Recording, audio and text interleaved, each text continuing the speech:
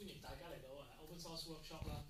So what we have today, we will have some news and talk about events, and then we talk about lightning talk, and the person who's doing the lightning talk will be coming very soon, and then KVM, and then will be presented by wanleung. Okay, so and then the last one will be Webmaker and also the Firefox OS phone, and then will be introduced by Sammy. Okay, and then we will have discussions. Okay, so for those who haven't got it yet, is you can get a Wi-Fi connection here. So first connect to that one. Haven't got any encryption, any password, but of course when you try to browse any website, then it will ask for password, and the password is something like this. Okay, so you can try that. Okay, so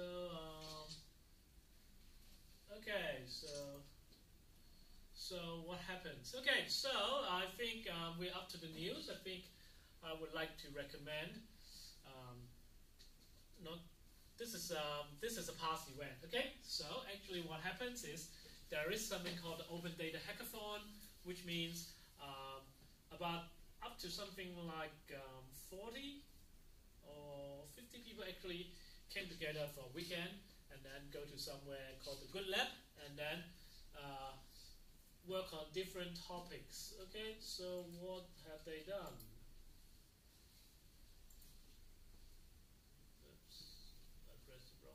Don't worry, it works. Okay, so there are a number of projects that they've done.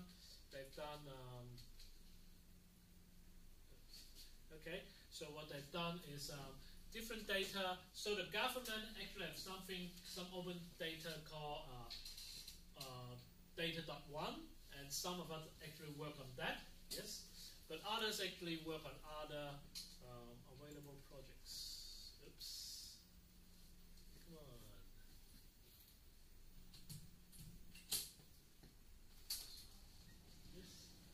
Oops. Good? There's not enough memory. Good? Really? There's this one, right?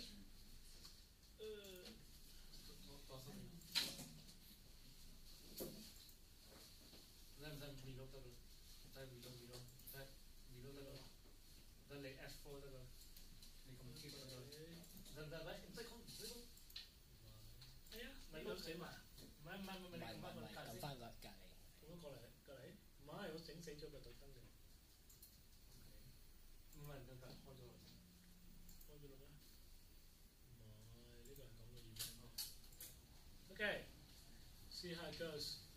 So we have many different topics.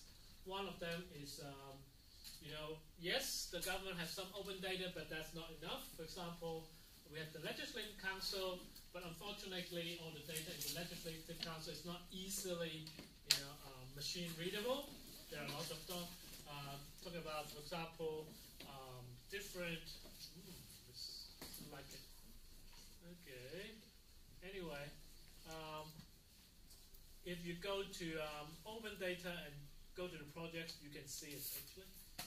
So there are many different interesting projects that's being done on that day, and so I would encourage you to browse through the projects. Okay, so that, and the next thing, would be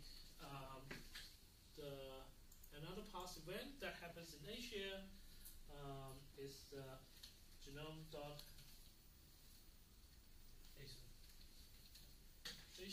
Okay, so what happens is actually genome is a desktop environment on Linux. Of course, some might say, "Oh, genome free, it is not that good," but actually, it's gaining more acceptance. So we have a conference just last week in Seoul, and then and there are actually a number of people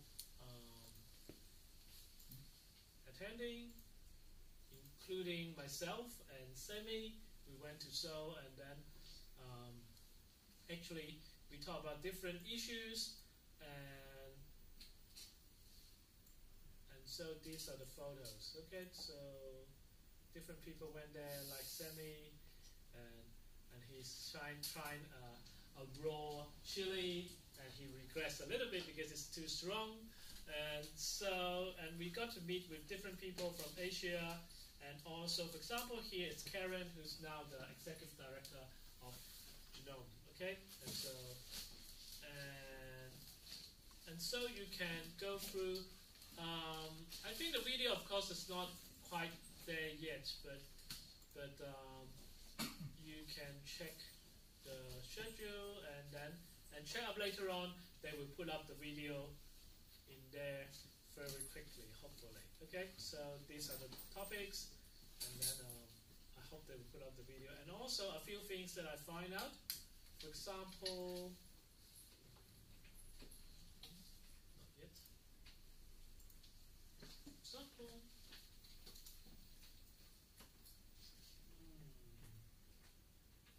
Yeah.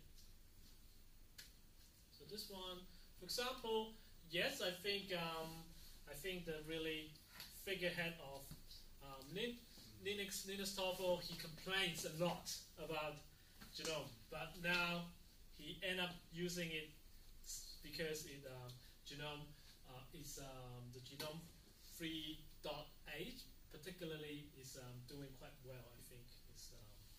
So, and also another interesting thing would be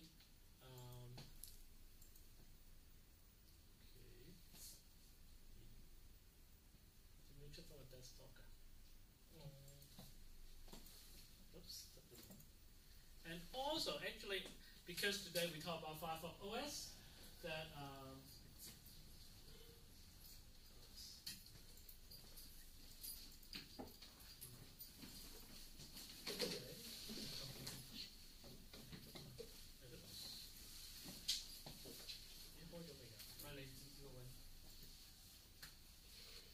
okay, because actually we talk about Firefox OS, and of course there are other systems that actually can be employed on the phone and on other, not just the iOS and not just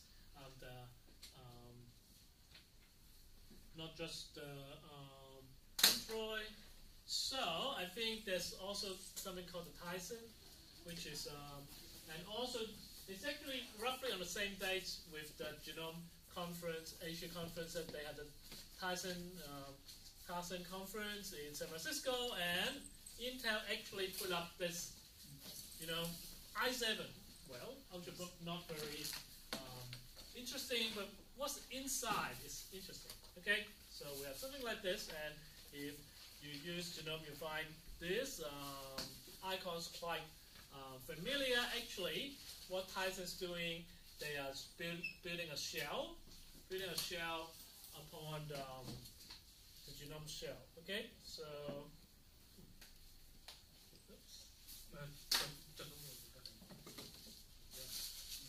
okay, and so as you can see, some of the icons are quite familiar, and then and also they have Steam on it, and then Rhythm Box, and so on, and so they have the standard thing, audio using the pulse audio, and so on, and then you can see actually there's something a bit funny. These are the widgets where they add in. It's using Genome free extension using JavaScript and so on. And of course, the most important thing is when will it be sold? I don't know. It's just a demo. Okay, and hope that it will end up in the market someday. Okay, and then how can you get it? It is the new Tyson 3.0, but the current available version is 2.1, so please wait and see when they will make it open source. Okay, so that's one news.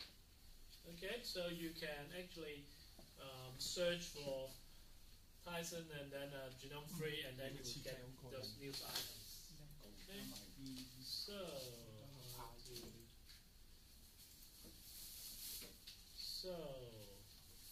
that's done. Okay, so what time do we have? We have a lot of time, right? Okay, and also it's not quite, it's not really very recent news, but I think all of you, at least some of you will know that people don't like Windows 8. Okay, I think a lot of people try to hang on to Windows 7. Okay, so if you have friends like this, you can recommend them to go to this. It's called Close Window Open Door. Okay, so tell them that the window is locked from the outside, it's not open source, and then it got problems. For example, when you install some software, the headquarters of Microsoft will know. And also, some of their practice in terms of privacy is no good. For example, if you have administrator rights, there are ways that it's not too hard. You can find out the password of other users. Okay, so there are reports like that. So, if you have the Linux, okay, so it's free software. You have the freedom, and also you don't have to, wait for Microsoft or wait for Apple's to do anything, and so you can recommend your friend to go to there and look at this this information and decide for themselves. Okay, so this is not very recent news, but it's just good to know.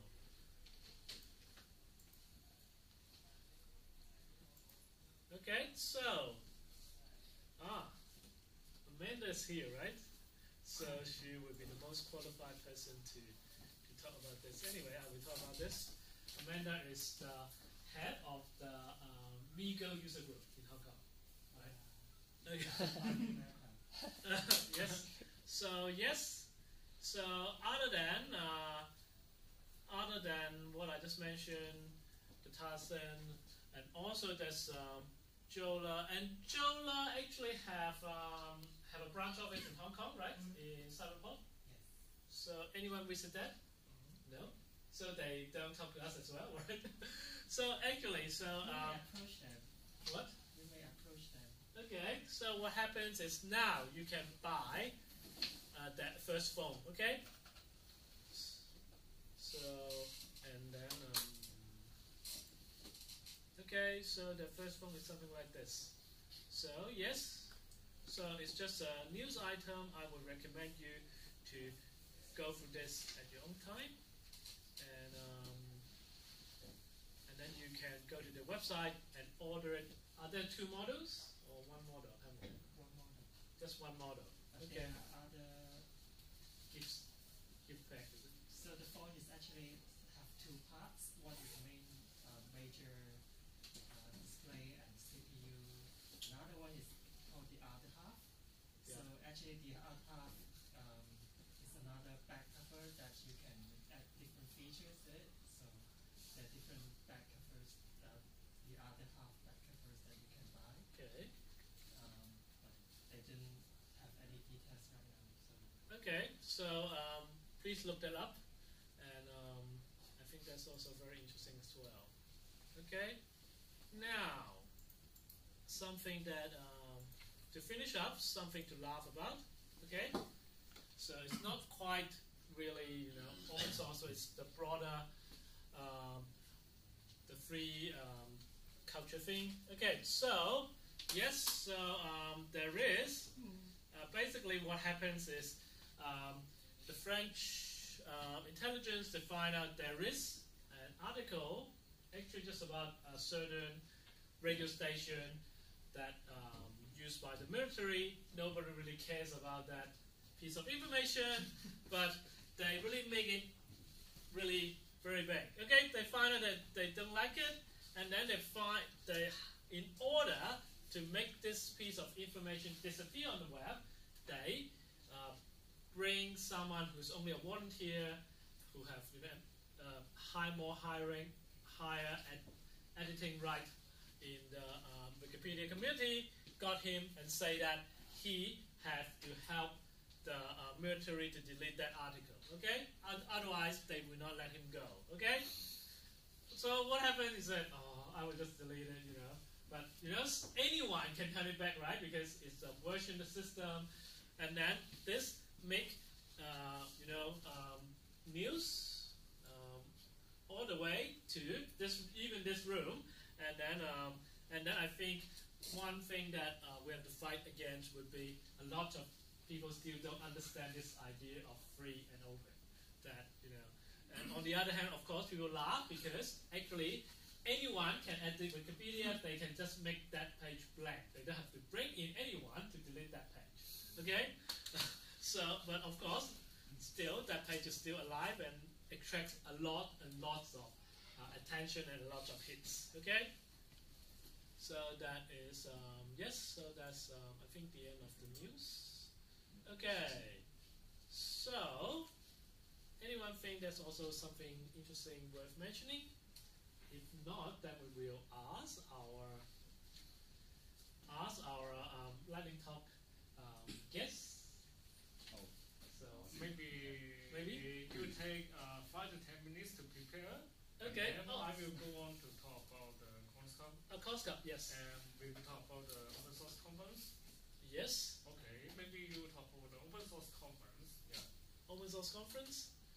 Okay. So open source conference. Yes, actually, every year about September or so, we will have an open source event. Usually, it's in the name of the Software Freedom Day. Yeah. But this year we want to make it bigger. It's called the Open Source Conference, and we will call for different people to contribute. Because usually in previous events we invite people to talk, but I think we will do a proper call for paper this year, and see and hope that we will have more topics on free and open source. So that will be something like September or October. Okay, so we'll have more announcement to make later on. Yeah. And it will be something like ConsCup in Taiwan. We would like to have a local version of ConsCup in Hong Kong. Yeah. So this is our idea to make to start open source conference this year. Yeah. And for ConsCup, what is ConsCup? Is the largest open source conference in Taipei. Is over 1,500 participants in past 3 years. And let me open my slide first. My slide.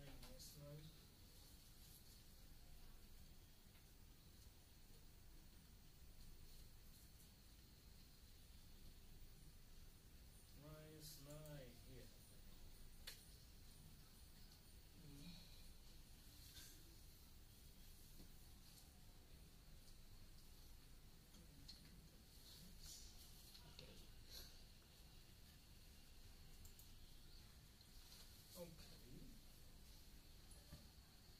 So ConsCup, yeah. So you can see many people is waiting for register for ConsCup. Yeah, to get their badge at the first day of ConsCup last 2 years. Yeah. And I am one of members in program committee at ConsCup this year. And it was over 1,500 participants, as I mentioned it. And this year we will have 1,800 participants because we trained the volumes.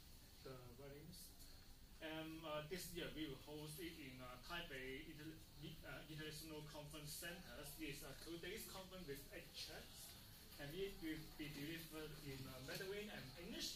And this year our main theme is open web, open data, and open mobile. And one of our keynote speakers is Greg. Greg is a kernel maintainer of Linux kernel, a stable bunch. And also he is one of fellows in Linux Foundation, and other famous fellows in Linux Foundation is Linux TOEFLs. And yeah, and he will be one of keynote speakers at ConsCup this year. And how about other speakers? Yes, about 80% come from Taiwan, and others come from Europe and American, and 3 will come from Japan, Hong Kong, and China. Actually, last night the first standard is released on console website. So many open source community in Taiwan is developing in Console, Drupal, JavaScript, Mozilla, Python, and also they have movement of free and open source software. Yeah. And I hope that you will join us to go to Taipei this year, and at least in this room, I am also one that will visit Console. Yeah, this year. And we hope that you may consider to submit proposal next year. Yeah. Okay. Actually, it's very difficult to get a ticket for Taiwan fans because all 1,000 tickets were always gone in 30 minutes from the start of online reservations. It could be shorter with the online systems can offer more concurrent connections. Yeah. So that is very crazy to fight for a ticket. Yeah. So for overseas participants, you may apply for the registration scheme for open source contributors.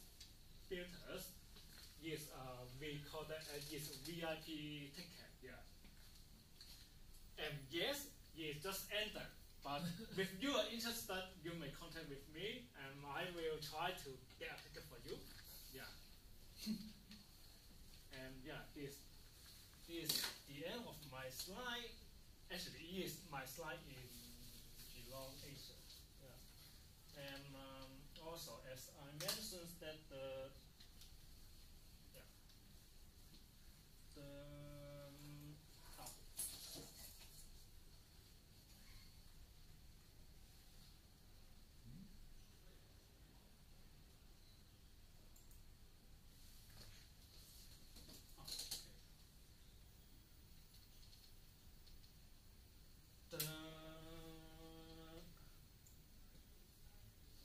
Console scale is released last time.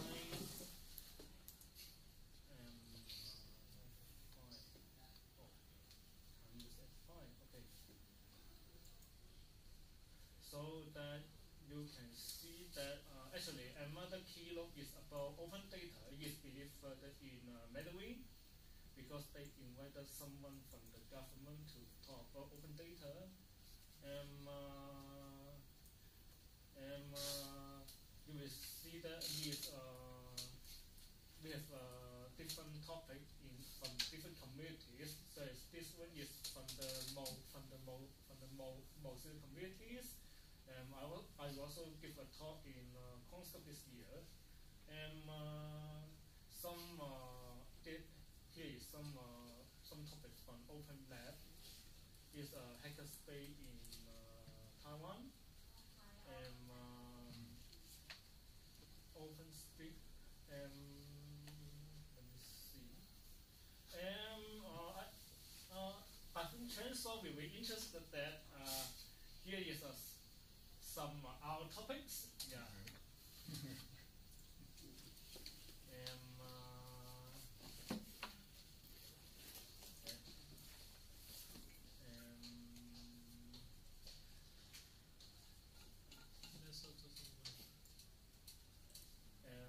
Drupal, Python,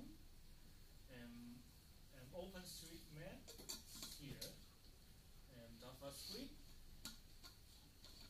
yes. So this is the first version of the concept sketch this year. Yeah. So this is the content of concept this year. Yeah. So any other open source news? I think I think this is the end of the open source news updates. So Chancellor, are you ready? Yeah. And now is our latent talk sessions. If you have anything, any topic related open source you would like to share with us, you can help me then. Okay. And yeah.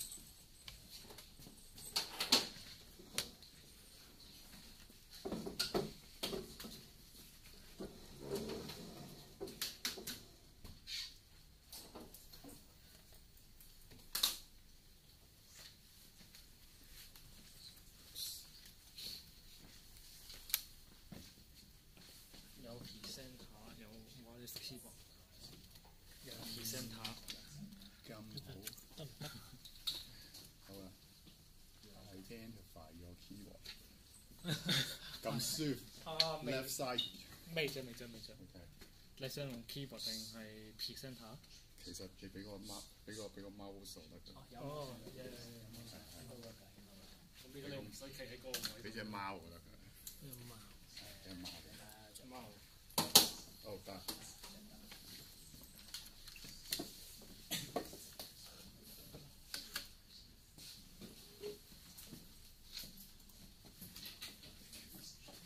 Okay. Language. Cantonese English. Both bilingual. Just up to you. Okay. It's up to you, yeah. Actually, this topic is I received a case. QSD. MicroSD. This Monday. This case is my wife's friends. Okay. Not me. I don't use smartphone. I'm not smart enough to use a smartphone. So the situation is, she got a Samsung Galaxy, and she also get a SanDisk microSD card in it, and she has been using this phone for a year or two, and she captured a lot of videos, photos, and in last week the data in her phone is gone, all of it. Okay, but she don't have any backup on her computer. So, and then when I see this, I search the web and find this news. It's talking about some manufacturing defect of the SanDisk microSD card that will have compatibility issue with the Samsung's smartphones. Okay. So, if you have a SanDisk microSD and you are using a Samsung smartphone, so be careful. Yeah, I'm using it. And the problem is even more complicated. Before I get my hand on her SD card, he tried to put the SD card on her computer and try to access the data from the computer, but she's using a Windows computer. The computer display nothing in it, and then he tried to download a lot of the data recovery software from the web and try to recover the data from the microSD card, and as usual for Windows software, it didn't work. And in desperation, she tried to format the microSD card. Luckily, it's not a low-level format. And then she put the microSD card back to the smartphone, and the phone has written some new data on the microSD card. So when I know this, I know that it is not possible to completely recover all the data, and some of data will be lost. So it will not be a lossless recovery. And when I get my hand on the microSD card, I know that the #1 rules of data recovery is not to write any new data on the microSD card. Yeah. But if you put the SD card into your computer's card reader, you will have the risk of writing anything into the microSD card. Either intentionally, say you copy a new file on your SD card, or accidentally. For example, if you are unlucky enough to use a Mac, the Mac will be written some metadata onto your directory in the microSD card, something like DS store or something strange things, but you didn't notice it.